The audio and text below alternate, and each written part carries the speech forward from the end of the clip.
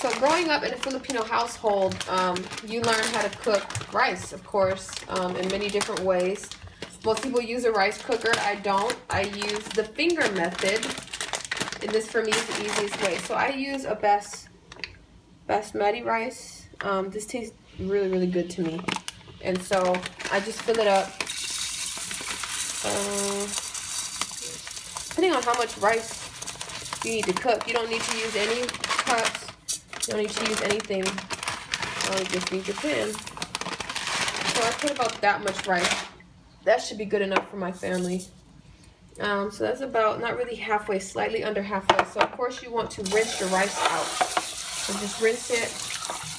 Use my other hand so it's not in the way. So you rinse your rice out, and you really move it around and make sure that you get, you know, whatever dirt or debris that could be in the rice.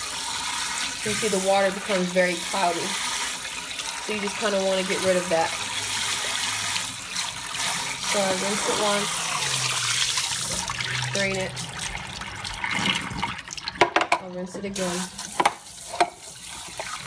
And this method makes the best rice, super fluffy, not sticky, soft. So I'll rinse that. That's pretty good for now. And then from this point, you just get rid of all the water. And so you, when the rinse, slowly fill it up, just level out all of your rice.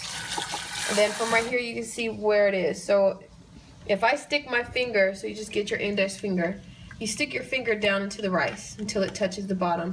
Then you use your thumb and just mark where the rice goes up to.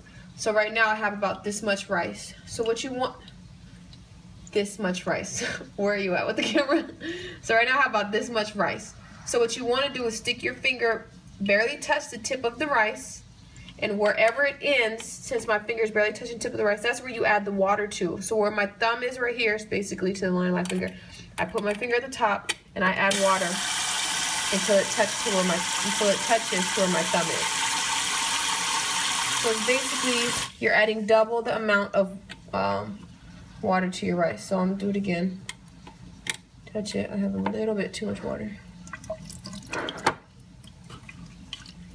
So you stick your finger down, put your thumb to where the rice ends, stick your finger on top of the rice, and that's perfect. So that's how you make your rice, and you cook it on low for about 20 minutes. So I've been cooking this rice for about 30 minutes. I did 20 minutes uncovered, and then I did 10 minutes covered. So once you use a fork and just kind of lift up the rice, you can see that it's done. It's no longer wet on the inside.